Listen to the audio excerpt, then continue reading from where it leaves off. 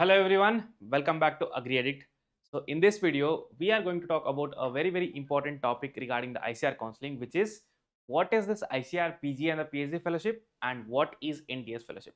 See, there is always a lot of confusion regarding like eligibility criteria for the JRF or the non-JRF, the NTS, the PG fellowship, the PhD fellowship. So I'll be discussing everything in detail and I'll be clarifying all of your doubts so that after watching this video, there will be no doubt that will be left out. Okay.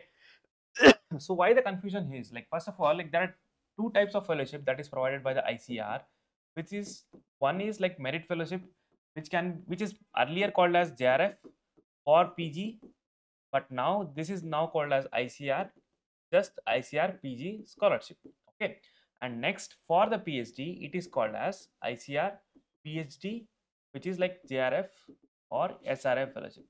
So now the term JRF and the SRF, it is used to provide the fellowship to whom, like it is for the PhD students, and for the PG students whatever fellowship is provided now currently it is called as ICR PG scholarship, okay, which was earlier known as JRF. And other than this, like ICR will also provide the other type of fellowship which is like NTS fellowship. This is like National Talent Scholarship. Okay, so this is under different scheme. Okay, this is about the two different types of fellowship which is provided to the students if someone is attending the ICR counseling and taking the seats through the ICR counseling.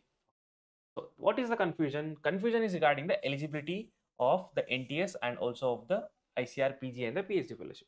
So earlier till 2022 there was a eligibility criteria which our seniors always used to say, right? So whenever we used to ask our seniors like what is the eligibility criteria for getting the ICR PG fellowship or the JRF, they used to say that the student should not pursue the MSc in a state where they have pursued their BSc agriculture. So this was a criteria till 2022. If someone has to get the fellowship till 2022, they have to compulsorily take the admission for the masters from the university or the state where they have not pursued their BSc agriculture. The state should be different, the BSc and the MSc. This was in the till the case of 2022. But if you look at the latest document, that is of 2024, so you can see that the entire section has been removed in that. So there is no as such criteria as of now to get the ICR PG PhD fellowship. So the criteria is very simple. If you have to avail the ICR PG or the PhD fellowship, which is called as the JRF or SRF, you have to simply come in the merit list. Merit list means like you have to be in the top ranker in the exam that is conducted by ICR. So if you are in the merit list for your subject, then you will be getting this fellowship, and there is no other criteria, whether no matter like where you have pursued your basic agriculture. So no matter like whether you have pursued within a state or taking the seat outside the state in the same university or in the different university, in all the cases you will get the fellowship purely based on the merit. If you are taking the seat through the ICR counseling, so that's compulsory that you have to take the seat through the ICR counseling. But other than that, there is no such criteria as of now. So this is clearly given in the ICR brochure, counseling brochure of 2024.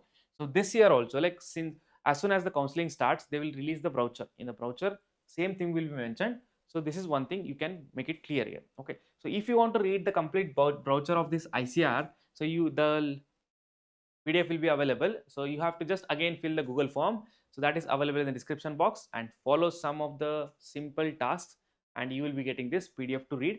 And reading this PDF will be important. So it will give a lot of clarity regarding understanding about like how the ICR counseling conducts and what are the rules and what is the eligibility criteria. It's not complicated, but still if you can read it once, since you are free now, it's good for you people. Okay, so how to get this PDF? Just fill the Google form that is available in the description box. If you have already filled it in the previous days, the same link. So if you have already filled it, so directly check your Google Drive link that we have shared to you. So in the Google Drive folder, like you will be getting this PDF that is already uploaded. Okay, so just have a one reading order. This is clear. Now talking about the fellowship amount. So I'll also clarify the fellowship amount as of now, like what is given to the students. Okay.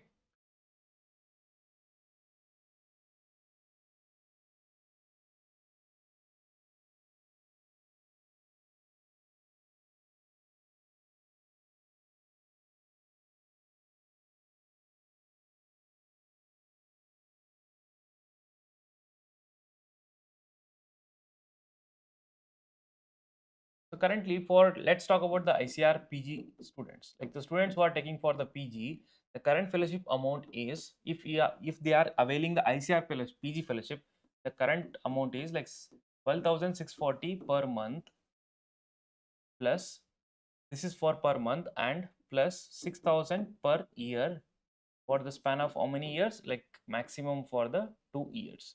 So this is the current amount that is provided to the students who are coming under the merit list, and they are the students who will be availing the ICAR PG scholarship or the fellowship.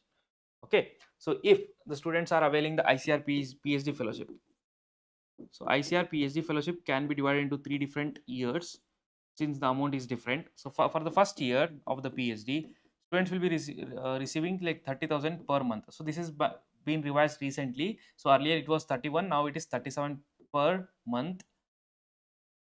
Okay, and for the next 2 years, so this is now called as JRF for the first year, Junior Research Fellowship, and the next 2 years they will be upgrading to 42,000 per month, which we call it as like SRF fellowship. Okay, and this is again for the span of 3 years. The PG fellowship is for the span of 2 years, and the PhD fellowship is for the span of 3 years. Plus, what is the contingency amount? Like the contingency amount is like 10,000 per year. This is how much is provided by the ICAR if a student is getting under the merit list and is availing the ICAR PhD fellowship. I hope like PhD fellowship amount is clear, and also the criteria is clear. So there is no as such criteria other than taking the seats through the ICAR counseling plus getting in the merit list. This is only the criteria. No other criteria exists for availing this fellowship. That's it. I hope like this is clear. So next about the NTS. See, one thing to note between the PG and the PhD. So the for only ICAR PG seats, we have 2 different schemes. What is one's 2 different schemes? One is like PG fellowship scheme, and other one is like NTS scheme. And for the PhD, there is only one scheme, which is like ICAR PhD scholarship, that is called as like SRF or like JRF bar SRF. This is the only scheme.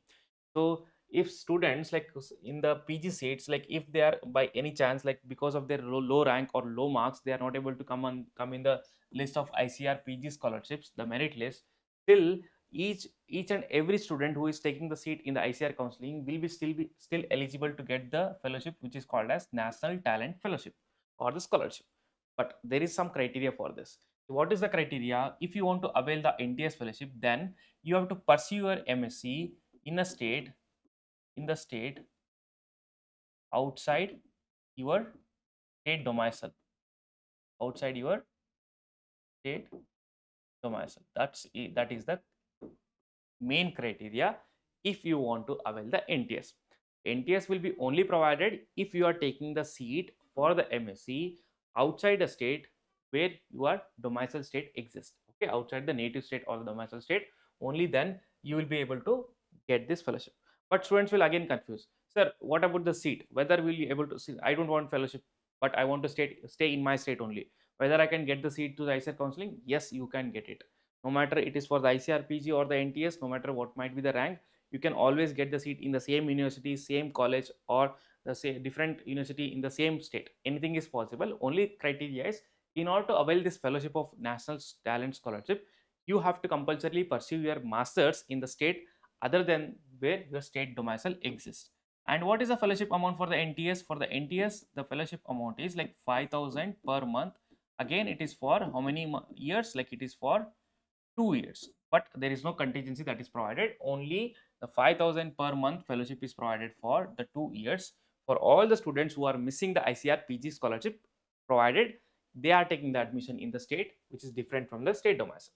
Okay, but what about PhD students? PhD students will have only one opportunity, that they have to come in the merit list and they have to avail the PhD fellowship, that is JRF bar SRF.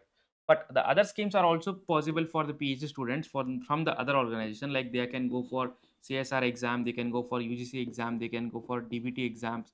So if they are able to crack these exams, then they will be able to avail this fellowship for the existing PhD that they are pursuing from the ICAR counseling. So that provision is available for the PhD students, which is not available for the PG. PG has only 2 different schemes. One is ICAR PG scholarship and other one is called as NTS fellowship.